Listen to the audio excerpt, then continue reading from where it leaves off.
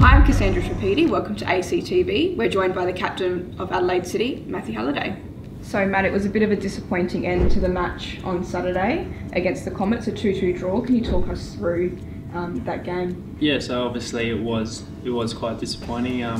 We did dominate 75 minutes of that game, I'd say, and we were, I guess, not ruthless enough in front of goals. And then that last 15 minutes, they sort of got on top of us. We sort of were a bit tired, but yeah, unlucky for us that they scored those late 2 goals.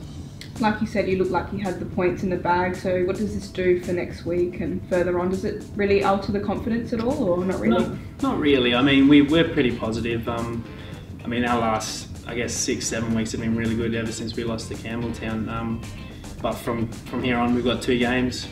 We're heading into finals, and we just got to keep our momentum going. And next week it's against Para Hills, again at home. That could be a tough game, but again, it's another chance for 3 points.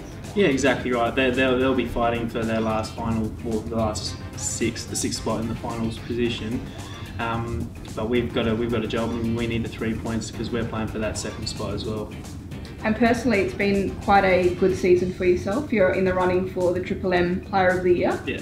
So do you wear a watch? And of course, James Threadgold jeweller there, going to give you potentially a Tag Heuer watch. I'm not really a watch person, but I guess this is a first time for everything, I guess. So yeah, it would be nice, but I guess the ultimate prize would be winning the championship for the club. Definitely.